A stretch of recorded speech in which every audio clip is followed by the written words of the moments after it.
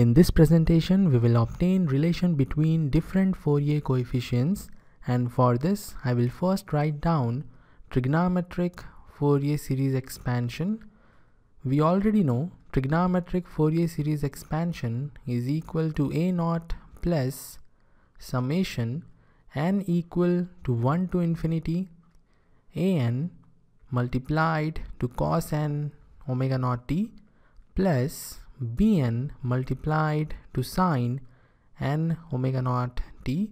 This is the trigonometric Fourier series expansion where a naught, an and bn are the Fourier coefficients. I will also write complex exponential Fourier series expansion. According to this expansion, we can write signal xt as summation n equal to minus infinity to infinity cn e power jn omega naught t, and here the coefficient is cn, and we are interested in finding out the relation between a naught, an, bn and cn, and for this purpose we will modify trigonometric Fourier series expansion. We already know cos x can be written as e power jx plus e power minus jx divided by 2, and sin x can be written as e power jx minus e power minus jx divided by 2j.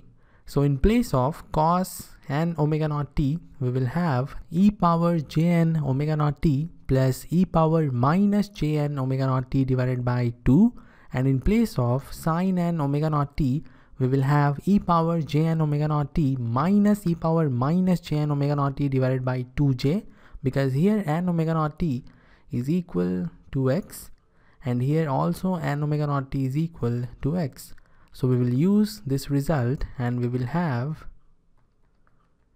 a naught plus summation n equal to 1 to infinity inside the bracket an divided by 2 e power jn omega naught t plus e power minus jn omega naught t plus bn divided by 2j e power jn omega naught t minus e power minus jn omega naught t.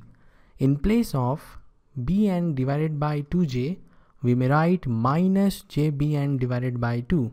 I will explain why. We have bn divided by 2j. I will multiply j in numerator as well as in denominator. So we have jbn in numerator, and in denominator we have twice of j square. J square is equal to minus 1, so we have minus jbn divided by 2. So let's quickly write down minus jbn divided by 2 in place of bn divided by 2j minus jbn divided by 2. E raised to power jn omega naught t is common. So in next step we have a naught plus summation n equal to 1 to infinity inside the bracket an minus jbn divided by 2. E raised to power jn omega naught t is common. E raised to power minus jn omega naught t is also common. So we have an plus jbn divided by 2 e power minus jn omega naught t. Now let's say an minus jbn divided by 2 is equal to cn, and therefore this an plus jbn will become c minus n. So in next step we have a naught plus summation n equal to 1 to infinity cn e power jn omega naught t plus summation n equal to 1 to infinity c minus n e power minus jn omega naught t. Now we are moving towards the most important part of this lecture. Let's assume m is equal to minus n. this will affect this part of the expansion. We have a naught plus summation n is equal to 1 to infinity Cn e power Jn omega naught t plus summation m is equal to minus infinity to minus 1, because m is equal to minus n, and therefore we have m is equal to minus infinity to minus 1. In place of c minus n we will have cm, and here we will have e power jm omega naught t. The important thing is to understand the range of summation. I will explain it in a different way. You can see a naught is there. This means we are talking about n equal to 0, and from here we have n equal to 1. Let's say this is 1. So we have n equal to 1 to n equal to infinity, and from here we have m equal to minus infinity to minus 1. So we are covering minus infinity to minus 1 discrete instants. Let's say this is minus 1. So we are covering minus infinity to minus 1, and we already have 1 to infinity and n equal to 0. 0 is somewhere here. So we are talking about minus infinity to infinity. And if you see the complex exponential Fourier series expansion, you will find we have summation minus infinity to infinity Cn e power Jn omega naught t. So we already have a naught, which is going to give us c naught, and from here we have summation n equal to minus infinity to infinity excluding n equal to 0. Therefore, including all these three, we have the complex exponential Fourier series expansion n equal to minus infinity to infinity Cn e power Jn omega naught t. And from here Cn is equal to an minus jbn divided by 2, and c naught is equal to a naught from here. Now we will summarize what we have obtained. C naught is equal to a naught, Cn is equal to 1 over 2 an minus jbn.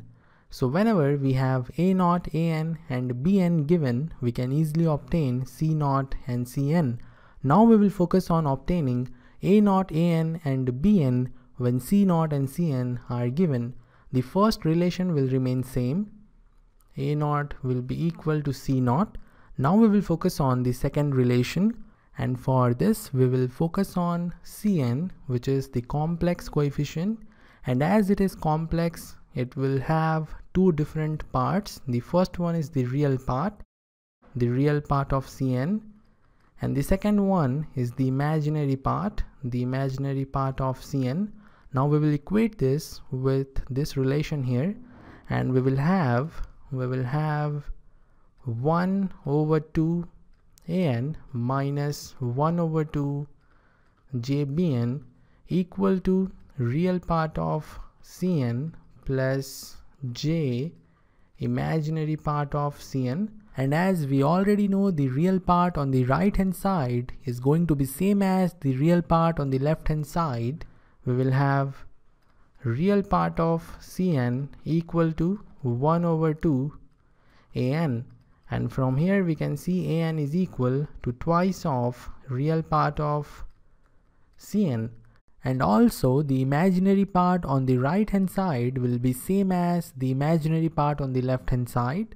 Therefore imaginary part of Cn will be same as minus 1 by 2 bn. From here we can get bn, it is equal to minus 2 imaginary part of Cn. So we have the final result. We have an equal to twice of real part of Cn, and bn, it is equal to minus twice of imaginary part of Cn. So if we have c naught and Cn, we can easily obtain a naught, an and bn. So remember these relationships, they are very important. In the next presentation we are going to solve one question based on the relations we have obtained. So this is all for this lecture. See you in the next one.